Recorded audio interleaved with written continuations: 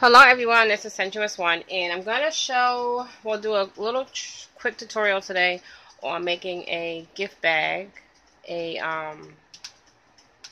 customized gift bag or gift, whatever, just a bag so you can store stuff in it or make bags for swaps. My intentions were to find a bag tonight to hold these items. These are going to be some what do you call it? Like a little thank you is going in a package. And I didn't have a bag that was big enough. So I decided to use my fuse tool and see if I can create one. So I'm going to do it with you guys and hopefully it works. I have some ideas in my head, so I'm going to try to put them together. So I'm going to start with, like I said, this sheet protector. I have this piece of chipboard, which is kind of like my template for the size of the bag that I need, and also to help me keep a straight line. So I'm going to put it on here. I'm going to line it up about where the other seam is and keep it straight. Try to keep it straight.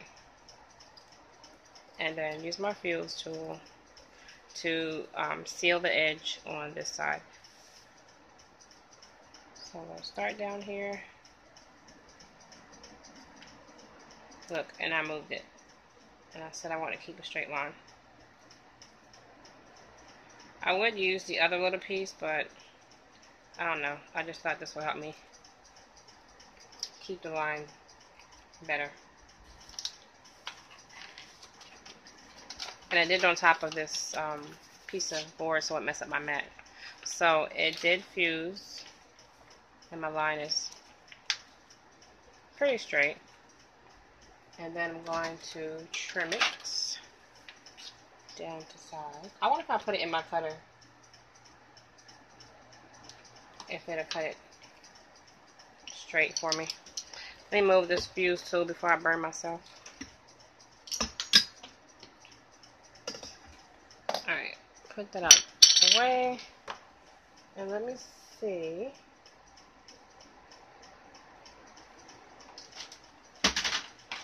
I use my paper trimmer. I have it under my desk. I can use it to cut this straight.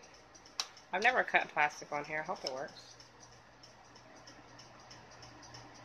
It'll give me a better gauge as far as cutting it as close to the line as I can.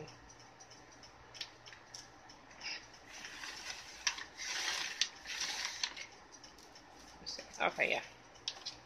Voila. So, oops, I bumped the camera. So put that there, and I'm going to trim it down on the top. I'll just freehand it. Well, no, I'm going to put, no, yeah, I'm going to cut it first. Sorry. I'm just trying to pull all of my thoughts together. I'm going to use this piece of cardboard here.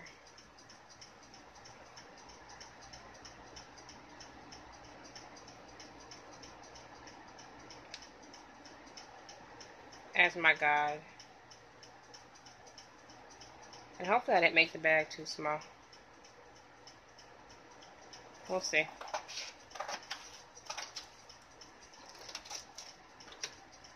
Alright. Now I'm going to insert my items. Yeah, I think it's going to be big enough. Put these inside here. And I don't have a topper, but I kind of created a topper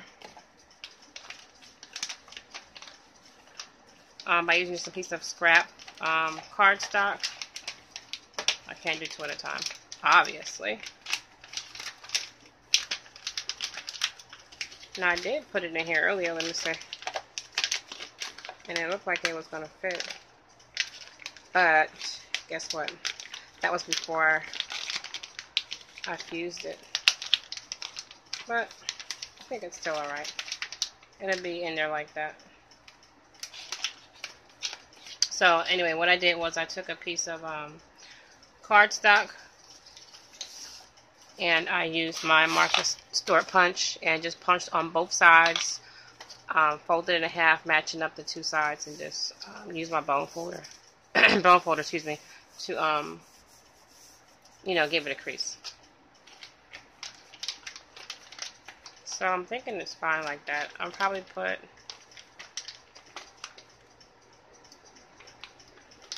a staple in the bag. Hopefully you can see it. Am I in frame? I hope so.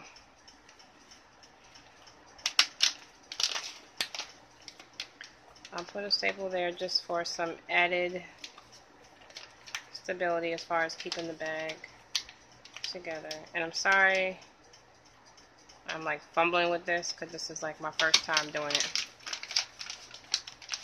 I'm just going to put it on the two ends.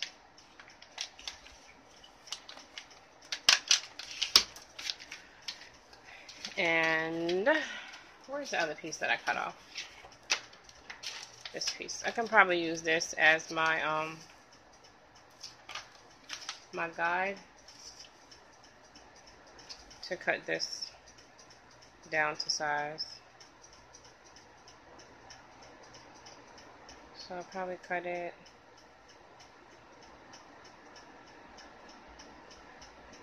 about there. I'm just trying to see where I wanted the pattern, what part of the pattern I was going to cut. Oh, my light went off. Hope you can still see. Nope.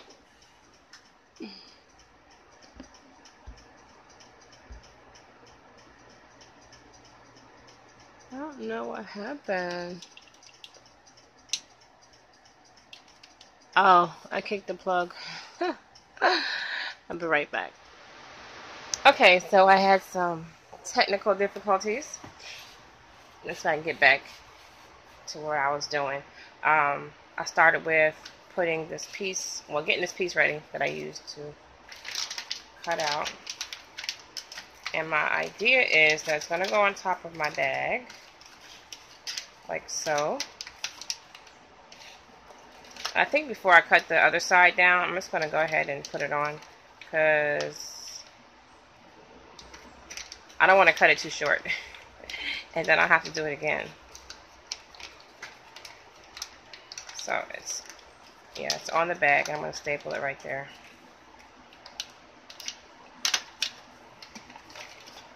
And staple this side.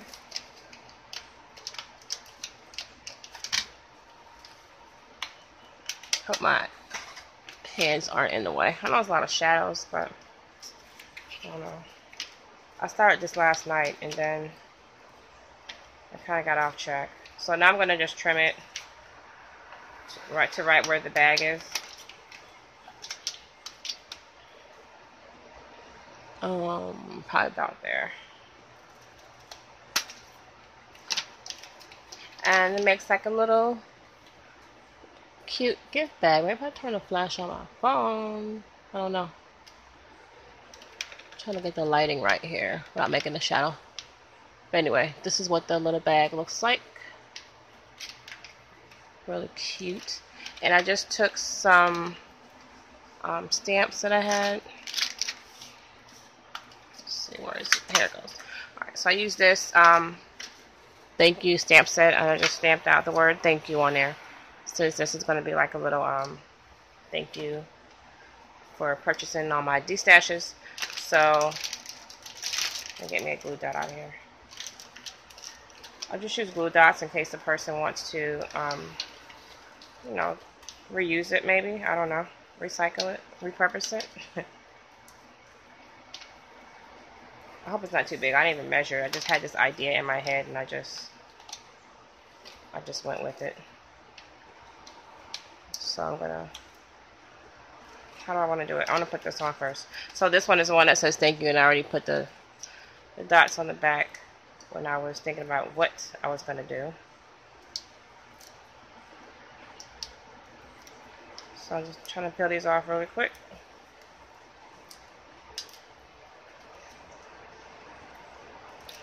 Alright.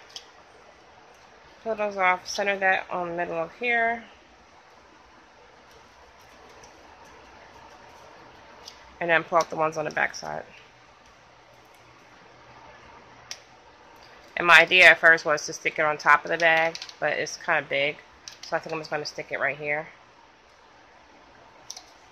which I think looks perfect. So this is my customized little bag for sending little gifts or thank yous or whatever you want to, whatever you need a little bag for.